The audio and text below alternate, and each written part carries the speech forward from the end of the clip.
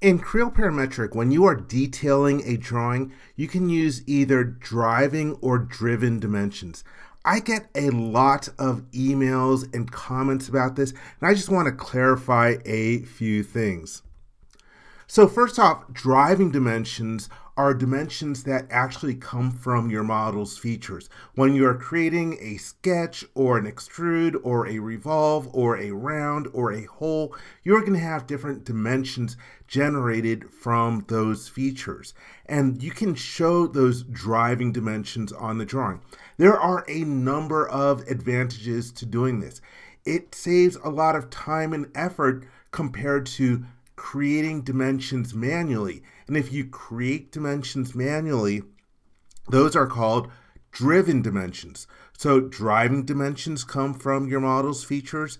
Driven dimensions are ones that you create manually. One of the advantages to using driving dimensions is that they are associative. In other words, if you change a dimension on a drawing, it will update your parts and your assemblies. You cannot change a driven dimension on a drawing. So whenever you can, you should use driving dimensions on a drawing. You should show those driving dimensions. If you take a look over at the image on the right, you can see that there are two different dimensions. One is a radius and one is a diameter. The radius dimension is actually a driving dimension, but the diameter is a created dimension. If you switch symbols, which I'll show in the demonstration, you can toggle a dimension from its numeric form to its symbolic form, and a driving dimension is the letter D followed by a number. In the lower left-hand corner, you'll see that there's a big R followed by a little d. The R is for radius, but D73 is the actual symbolic form of that dimension. For the diameter dimension, you can see that its symbolic form is little a followed by little d. And that is an indication, that AD, of a driven dimension. So when you have the opportunity, use those driving dimensions. Show those model annotations when you can. Now, the old conventional wisdom used to be at least 95% of the dimensions that appear on your drawing should be driving dimensions. Quite honestly, that recommendation hasn't held up for about the past 10 years or so. I'm going to go through 3 reasons in this video why that no longer applies. The problem is you'll still hear a lot of people saying that, and you'll see a lot of people, sort of like, oh, you're doing detailing wrong if you're ever using any created dimensions. Well, there have just been some advances that have made that no longer practical. There is also conventional wisdom that you should not change your dimensioning scheme just to show a dimension. So that's correct. If you take a look at the image over on the right, we really might want a diameter dimension in order to use calipers for inspection of that geometry, but the actual driving dimension is a radius dimension. Well, if someone created that model with their design intent and they used a radius dimension, you really should not go back and change it to a diameter dimension. So again, when you can use driving dimensions, but don't change your model just so that you can show a driving dimension on the drawing. Let's take a look at this inside of Creo Parametric. All right, here I am in Creo Parametric. This is the part that I want to detail. So let's create a brand new drawing. I'll click File, New, and then change the type to Drawing. I'm not going to bother changing the file name. I'm not going to use a drawing template. I'm just going to create a drawing using a format. Let's click the OK button out of here. We will use Sheet 1. I want to fill in a bunch of different parameters in the revision block, but I'm just going to skip past that. I can right mouse click and hold and choose to create a general view. I'm not going to use a combination state. Let's locate a view about over there. I happen to know the front view will work for me, and that's good, so let's click the OK button. With the view still selected, I can hold down the right mouse button and from the mini toolbar, choose to create a projection view. Let's select the original view and create another projection view. And so that is good for my different views on here. To get the dimensions on here, we can go to the Annotate tab, and I can choose Show Model Annotations. As I showed in another video, there's a drop-down list where you can control what kinds of dimensions that you want. If you wanted to limit it to just driving dimensions, you could do that. But also, the way that I like to detail, I like to just walk down my model tree for the different solid features. I can select this feature over here, and it previews two different dimensions over here. And I can hit the check mark and then click the OK button. And there we see a couple of different dimensions on here. And this one is a radius dimension. For detailing, if I wanted the diameter dimension, maybe I need to manually create a dimension. So I can click on the dimension icon and then pick the geometry that I want, and then move my mouse out over here. You'll notice that it's telling me that I can hold down the right mouse button for other options. So I can choose to create a diameter dimension instead. Let's locate it about over here. From the dimension tab in the ribbon, if I go to display, I can flip it right from here as well and do other alterations to the dimension. But here we have the radius, here we have the diameter. This is a driving dimension, this is a driven dimension. And so if I go to the Tools tab, you can choose Switch Dimensions, and it'll toggle the dimensions from their numeric form to the symbolic form. And that big R is for radius. The name of the dimension here is D73. Here we have the phi symbol for the diameter. Little a, little d, that indicates that this is a created dimension or a driven dimension. Let's toggle that back.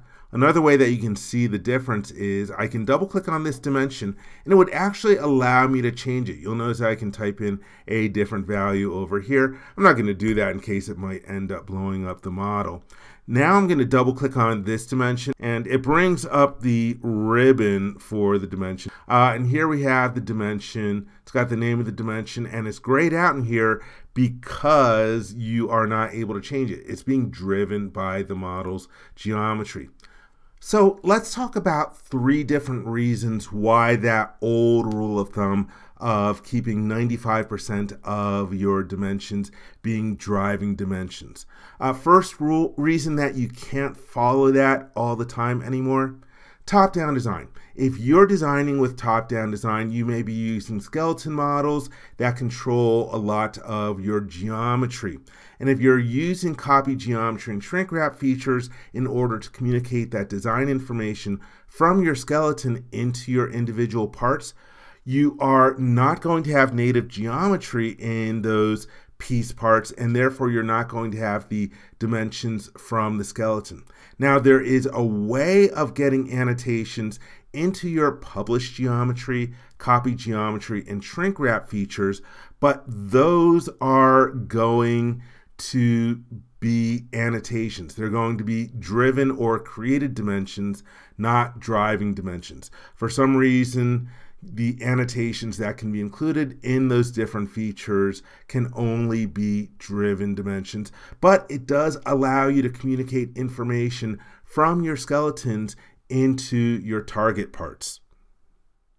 Okay, here I am in Creo Parametric in an assembly. It's got a skeleton model over here. Let me open this up in its own separate window for a moment. So right now in the default all combination state, you can see that we have some surfaces, some different features in here. If I expand the footer, there's an annotation feature that contains 3 different dimensions. If I go to the 3 tab, this one has those actual annotations visible in here.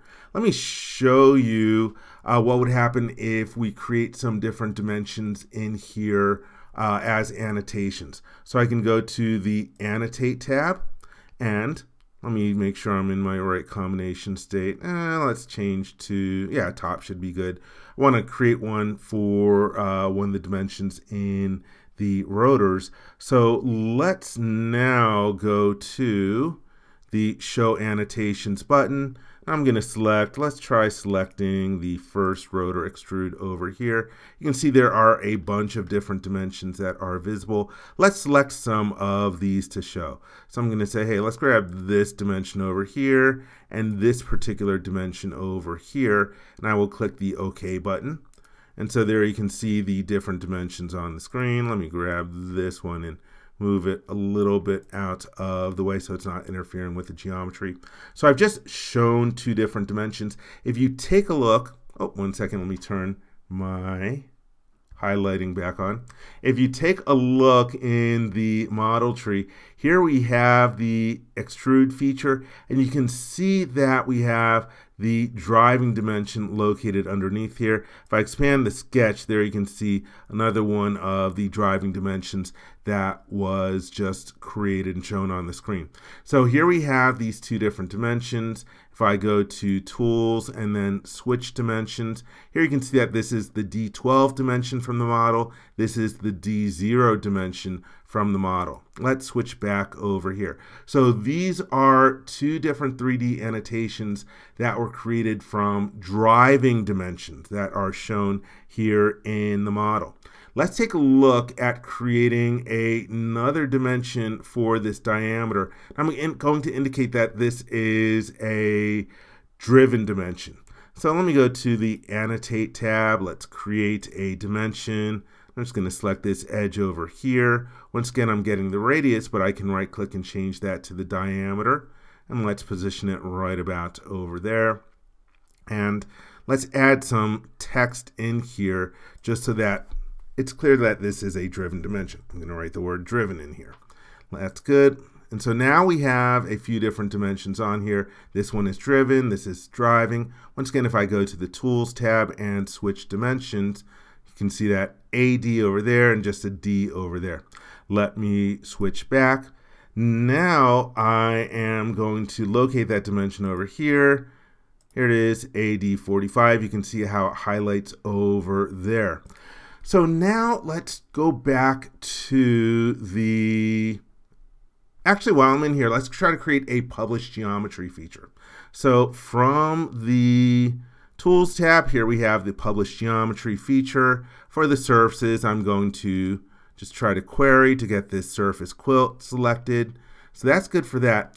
Down at the bottom here we have annotations.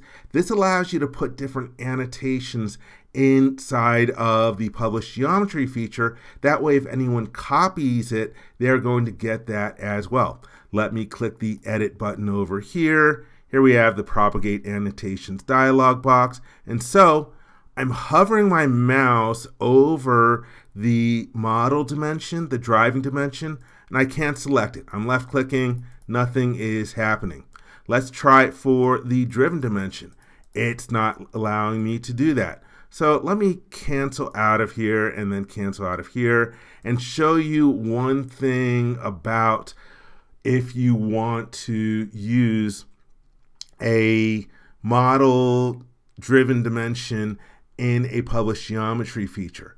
Well, you need to add it to an annotation feature. I'm going to select it over here, and this button in the mini toolbar allows me to create an annotation feature.